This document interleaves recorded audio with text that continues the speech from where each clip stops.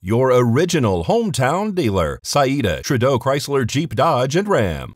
Ethan Walker is under arrest and has been booked into the Nye County Detention Center on the following charges: 2 counts of assault with a deadly weapon, battery with a deadly weapon, coercion with force or threat of force, robbery executed with a deadly weapon, battery by a prisoner, resisting a public officer, abuse of an old or vulnerable person, and extortion executed with a deadly weapon. Nye County deputies detained Walker after they responded to a call for a fight in progress in the Panda Express parking lot. According to the arrest report, Walker had approached a woman panhandling nearby.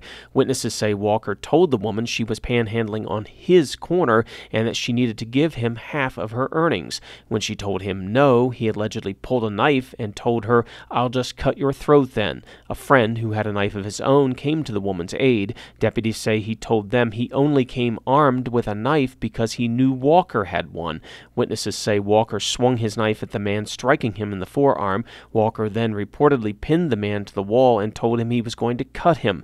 Walker let the man go and was walking away when deputies arrived and detained him. According to the sheriff's office, while in custody, Walker resisted efforts to place him into a patrol vehicle.